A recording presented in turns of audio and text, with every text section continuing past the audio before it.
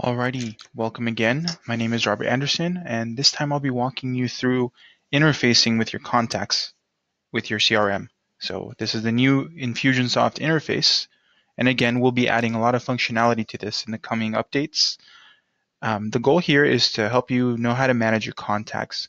So some actions you can take, and I'll just show you how to interface with the contacts. Some of the actions I'll dive into more in depth in separate recordings so that you can kind of separate that. So as you can see, my main menu here is on the left. And what I want to show you is if I go to contacts, how can I do things with contacts as I need to? So I've already shown you how to upload contacts by adding and importing in a separate recording. Not going to dive into that too much, but let's say I want to edit Bugs Bunny's phone number. So I'm going to click into his name, and you'll see lots of little icons, right? The default is contact activity. Since we'll be updating to be an action-oriented feed, you'll get to see email replies, maybe just different tasks that have happened with this individual, clicks. We'll want to see a feed of why you care.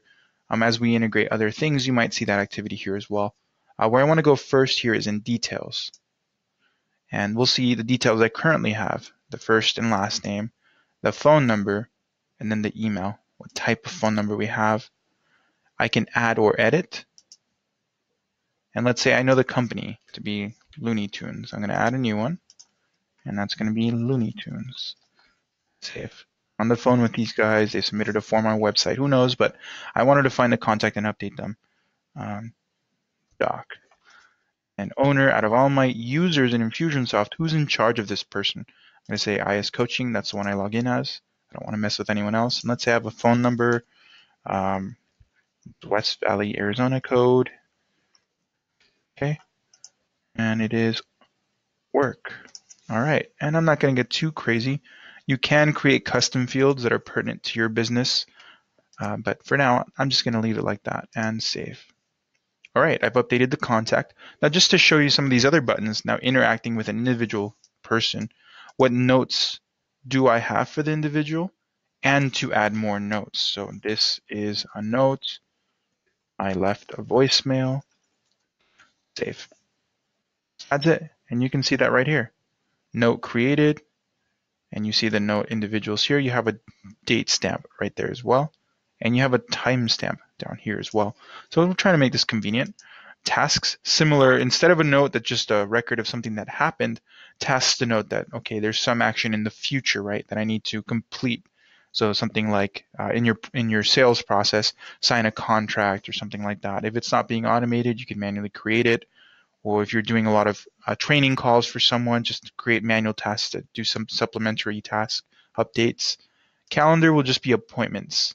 So I add an appointment to them. I'm going to meet with them in person manually. And then email, you can compose a plain text basic email, just checking in with them right here, or see their email history down there as well in contact activity. Now files is pretty self-explanatory. Any files that are relevant to Bugs Bunny, some ways I've seen this, some customers have used like their HR kind of things like recruiting or hiring in their app, and they'll upload resumes to these files. Or if you have a recruiting small business, for example, contracts, pictures, anything like that. So campaigns, now this will be important. Anything in a campaign is automated, right? You can see where they're actively being automated to or followed up with, right? What's coming next already based on what they're in. And pretty much that's all you really need to see there. And again, just really reiterating, everything that they're going through will be in contact activity as a little timeline. You get to see what they've gone through. That'll be very handy as you're trying to follow up with them. Now lastly, tags. The way tags work is that they're labels for contacts. They can be used to start or stop campaigns or advance in campaigns as a goal, meaning if you have this tag applied freshly to your record, you're going to move forward in automation. This is useful when segmenting your list. Let's say you have a contact us form with 3 questions. Why do you want us to call you back? I'm looking to apply, let's say a realtor. I'm a buyer, I'm a seller, or I just have general questions. Well, if you're a buyer, let's go ahead and tag you and not only follow up on your contact us, but maybe send you a couple of emails following up on just a buyer, best things to prepare, or invite you to opt into something else. Tags are just very versatile for that. Additionally, they can be used as sticky labels, meaning this is information that's really useful for the contact that doesn't have to occupy a field. It's just there for them. Lastly, billing information you have for them. When you have orders processed for them, you'll be able to see this. And this will see a lot of love here in the next coming updates as well. So lastly, I did show this in the last recording, but I can apply a tag to the contact very easily. For example, I know I've already applied rabbit, but let's say he's test, apply tag to bugs. He has those two tags on his record, and I can easily remove that as well. So the only other thing I want to show you is, okay, I'm interfacing with one contact. What if I want to do multiple contacts? I'm going to go ahead on the left sidebar, click in contacts again, and I can select all with the top left checkbox, or just go ahead and select just a few of these. So these are some test contacts I updated via import, and you'll see this blue bar show up at the bottom. For 6 contacts, what am I doing? I want to add or remove a tag, for example. Just as I did for bugs, I can say customer tags, new customer, apply tag. And you'll see a little black label here behind my recording things, tag applied to contact record. Just so you're aware, you can also send the broadcast or manually add them to a campaign here, directly into a sequence, which we'll follow up more later.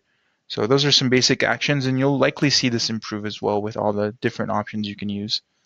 Anyway, that's it for now for interfacing with your CRM, just getting a basic feel for dealing with your contacts and how they look in the new interface, and also how to just quick add some actions to one contact or multiple contacts. Thank you.